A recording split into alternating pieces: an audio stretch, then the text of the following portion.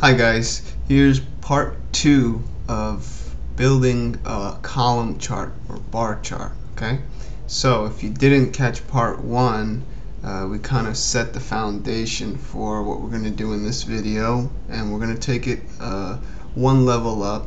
We're going to add sales for multiple months for each salesman.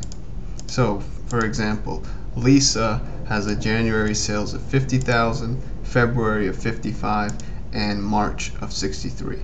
Now if we want to see all this stuff on a single chart, what we could do is we can make a side-by-side bar chart where under Lisa there would be 3 bars of various heights. Okay, so let's go ahead and build this from scratch. Let's go to Insert, Column, Clustered Column Chart. Okay, and Excel is pretty smart. It automatically tried to make this chart for us, and for the most part it did a good job. But let me start from scratch. Okay, so in order to start from scratch, let me go to Chart Tools, Design, Select Data. Let me go ahead and remove all these series that Excel added. Okay, and now we're starting from scratch, as you can see. Alright, so first things first, we're going to add series, and here we have 3 series. In the first video we only had 1 sales amount, so we only had 1 series to add. So let's go and do that. Let's add first the series name, January, and then the series values. We'll highlight the values for that month. Hit OK.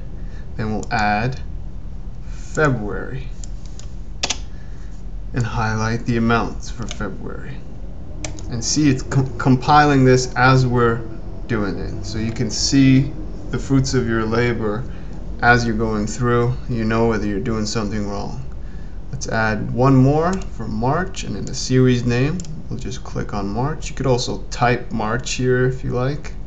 And for the series values, I first delete that, and then I highlight the values for March. Hit OK. And as we can see from the chart, it's starting to look good. The only thing we need to do here is change this horizontal axis from 1, 2, 3, 4, 5 to the names of the salesmen. And the way we do that is over here, the second part of building a chart, which is the horizontal axis labels. Let's click Edit, and let's just highlight the salesman. Don't take in the header. Click OK, and voila, we got ourselves a side-by-side bar chart of each person's sales for 3 months. Okay, we can go ahead and under Chart Tools and Layout, we can add a chart title and play with a number of other things, but for the most part this looks great. And the legend over here is actually quite useful because it tells us which color bar for each person it reflects which month.